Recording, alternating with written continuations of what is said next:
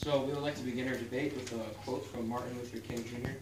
Human progress, neither automatic nor inevitable, requires every step towards the goal of justice, which requires sacrifice, suffering, and struggle.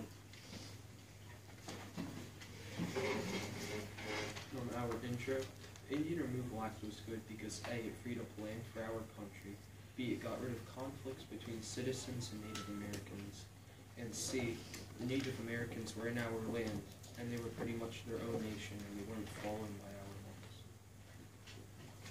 laws. Now, as you can see on this map, we got a pretty sizable amount of land, which included Nashville and Georgia, which were two pretty important cities, and we were able to inhabit the East Coast in its entirety. And we were also able to expand further southward, which would boost our economy later with slaves and cotton.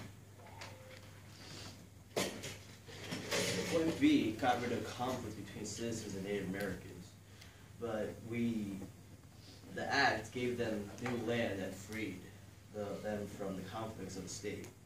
And as you can see on this map, the Native Americans were in the center of all of our states, which if we moved them west, then we wouldn't have all conflicts with all the states. And we paid for the revision of housing materials that they would need on their journey.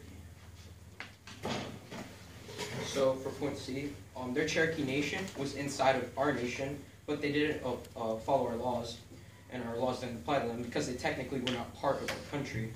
So the Indian Removal Act was also in exchange for land, because we technically didn't kick them out and make them homeless. We gave them a predetermined set of land on the other side of the Mississippi River. So therefore, it wasn't really a removal, but a land exchange, which was a win-win situation, which means we wouldn't really have to deal with each other anymore.